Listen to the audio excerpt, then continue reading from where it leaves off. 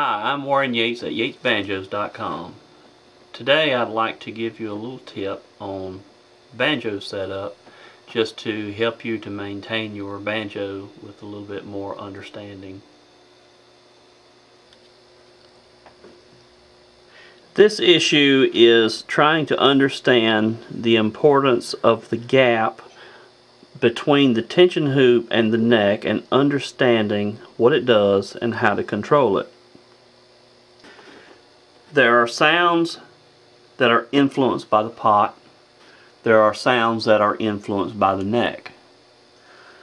Somewhere between, they come together and it basically becomes the sound of the banjo at that point. So depending on how all of these joints are put together can make a big difference. You've got this part of the neck that goes onto the tone ring and onto the rim, and then you have this part that just goes onto the rim. In both cases they transfer sound back and forth. So for instance, a mahogany neck basically means that a mahogany banjo means that the neck is made of mahogany, where if it were maple it would have a little bit different characteristic. So the wood in the neck is very important to the sound. It is important that we have a solid contact between the neck and this area in here and the neck here and the rim.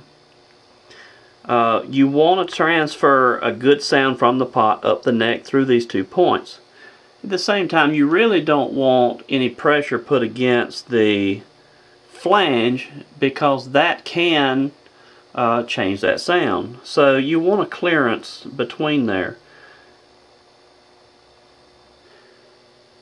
There is not a solid connection between the pot and the tension hoop. So you lose some sound transfer coming from the neck into the pot if this area is touching.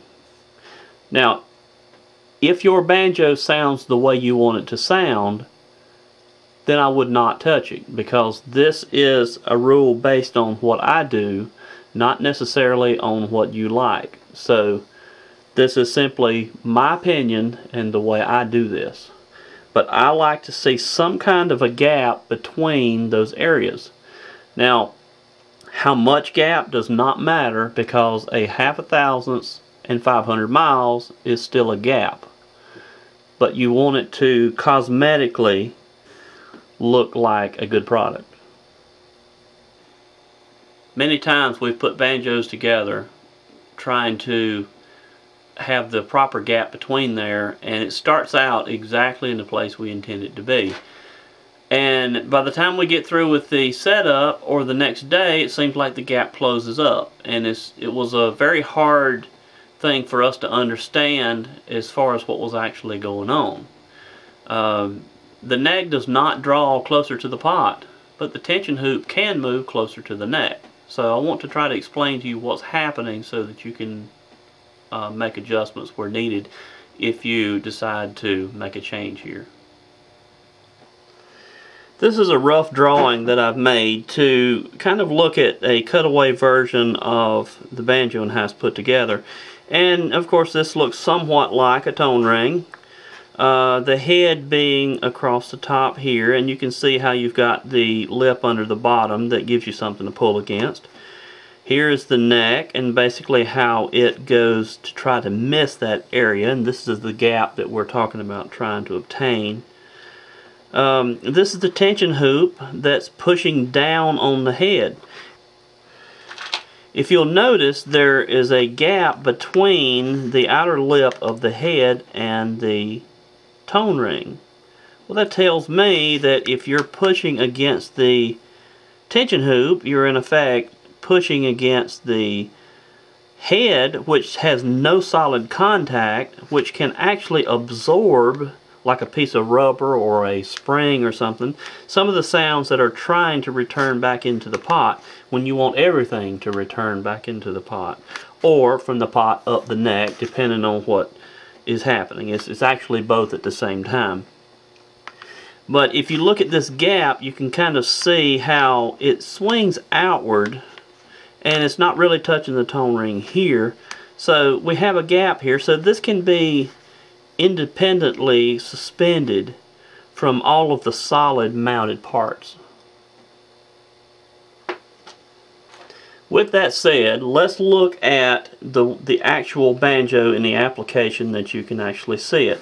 So here we have a gap, and let's say I tighten the tension hoop down to the point that the head is up to tension where it needs to be and it's ready to string up and go.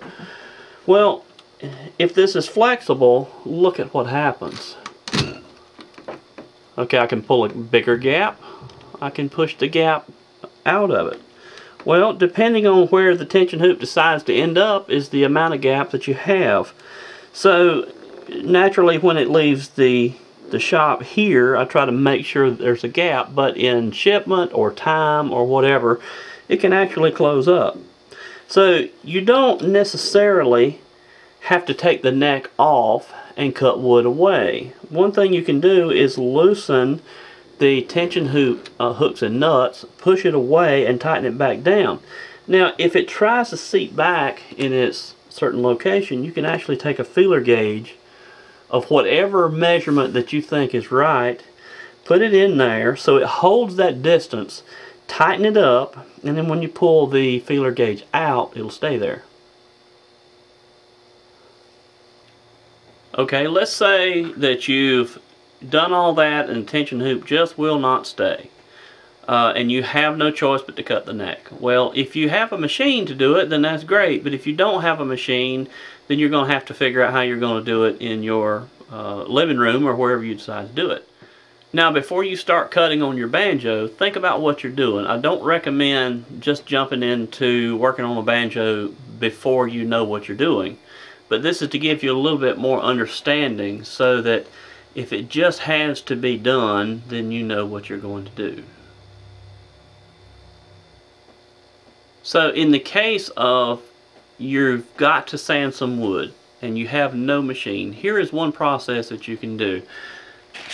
You can take a piece of sandpaper of some sort, maybe 220 or something like that, or 180, something that'll be aggressive enough not to work you to death, but just seems to actually move a little bit of wood.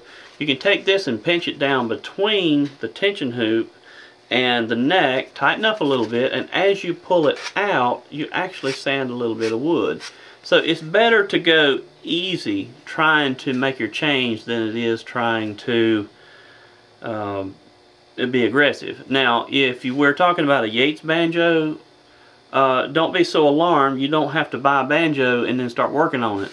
It's set correctly when it leaves the shop, but as things change, things do need adjustment. Or say you have to change a head and all of a sudden the gap's closed up. Well, now you know what to do to be able to fix it. So in general, if you have a banjo that you're working on and you just can't adjust the tension hoop away far enough, then here is how you might be able to adjust that.